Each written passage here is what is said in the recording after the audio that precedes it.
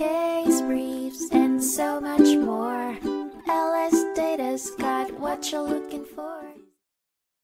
In a 2003 case, Evans v. Famous Music Corp., the New York Supreme Court Appellate Division, addressed the importance of interpreting contracts based on their clearly expressed language and avoiding alterations that contradict the text. The case involved 6 composers, songwriters, and musicians, or their heirs who signed contracts with Famous Music Corporation, ensuring them a 50% share of the company's net earnings from their compositions, after expenses, charges, and taxes. Famous Music Corp. licensed the artist's work worldwide through sub-publishers, who collected royalties, deducted fees and taxes, and sent the remaining balance to the company.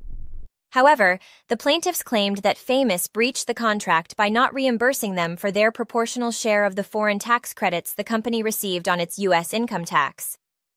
They filed a lawsuit for breach of contract, unjust enrichment, and money had and received, while the defendant filed a motion for summary judgment.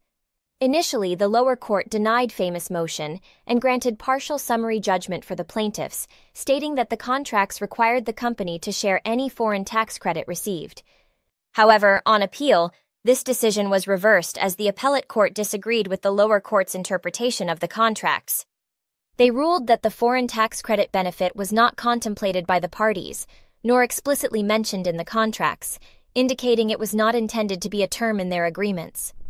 Thus, the defendant's motion for summary judgment was granted, and the plaintiff's breach of contract claim was dismissed, as they failed to provide sufficient evidence to support their claim.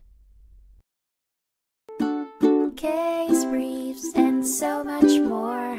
LSData's got what you're looking for. Visit lsd.law, elevate your mind. Leave the stress of class